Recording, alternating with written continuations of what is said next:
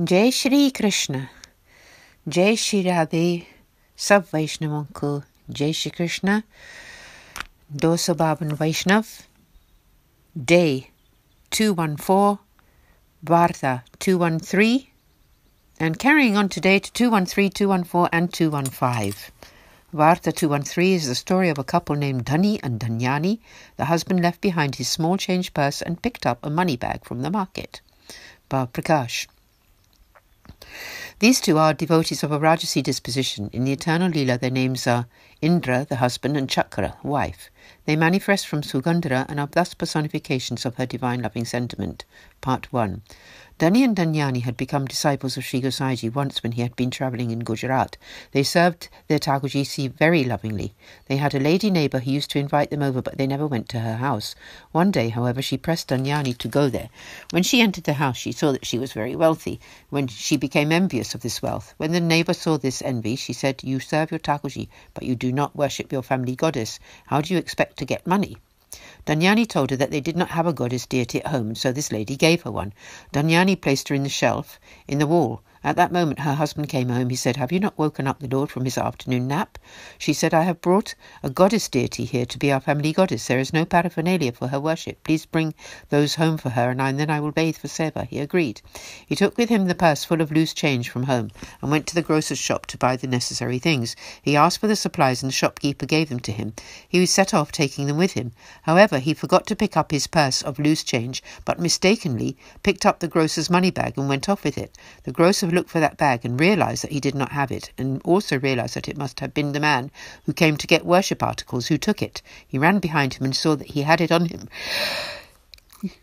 He took back the bag and pulled Dhani to the king's court. He told them that this man was a thief. Dhani objected, saying that he knew nothing about it, nor how he had taken the money bag. The court decided that he should be paraded around the whole village sitting on a donkey. That is what they did to him.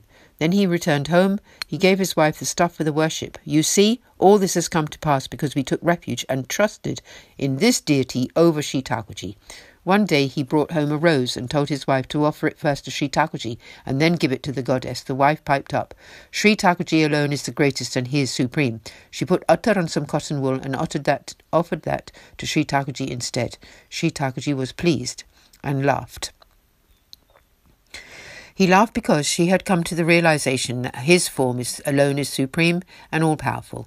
The Lord is most merciful in this way. He becomes pleased by the actions of those who are dedicated to him exclusively.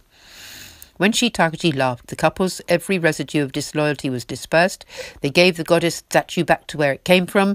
They resumed their seva to Sri Thakurji as they had previously always done.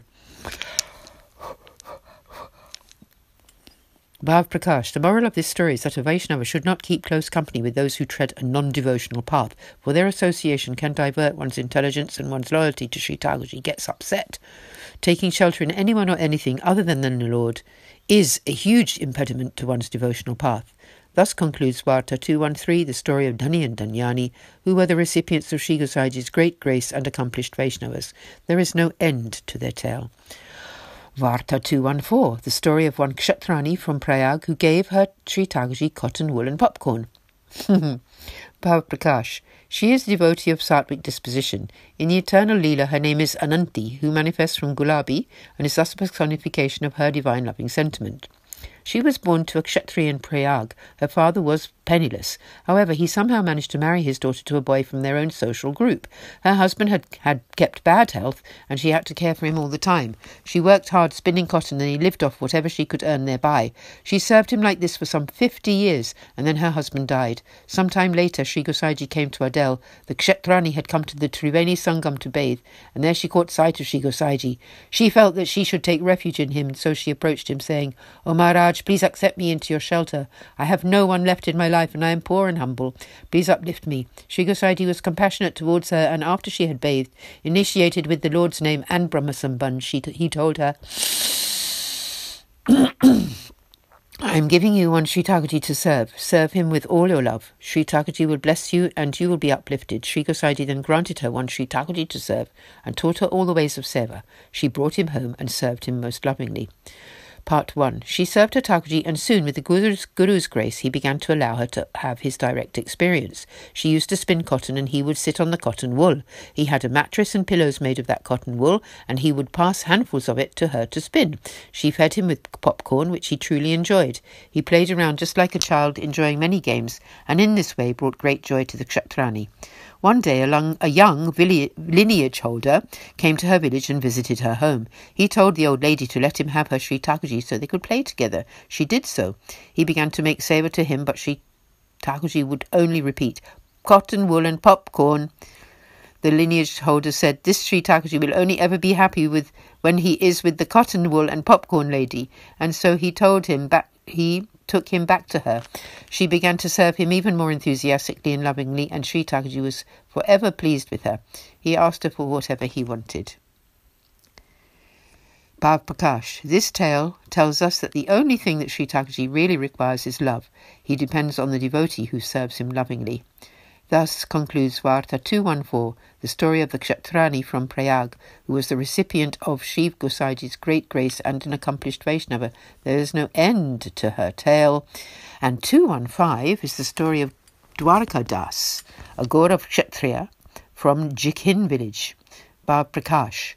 He is a devotee of Rajasi disposition.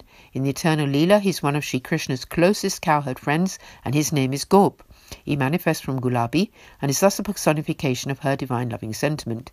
He was born into a family of Gaurav Kshetris in Jikhin village in Vraj. From the age of 9, he began to look after cows. He would carry a sword with him when he went to the forest.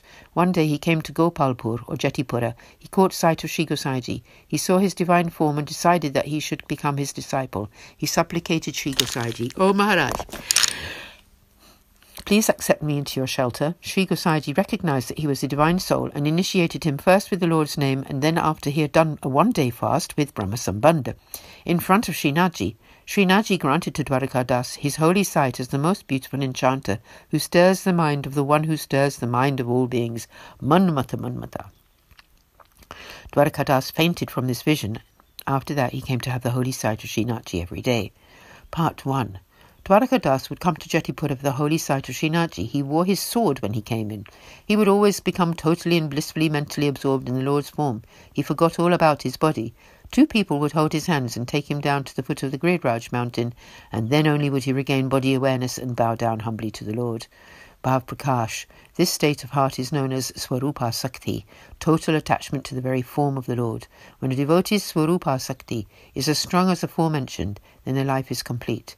Thus concludes Varta 215, the story of Dwarka Das, who received Sri Gosaiji's great grace and was an accomplished Vaishnava, and there is no end to his story. Aaj ke Anand ki jai ho. Jai Shri Radhe. Sab Vaishnavon ko Jai Shri Krishna. Sri Gosaiji ki jai ho. Jai Jai Shri Radhe.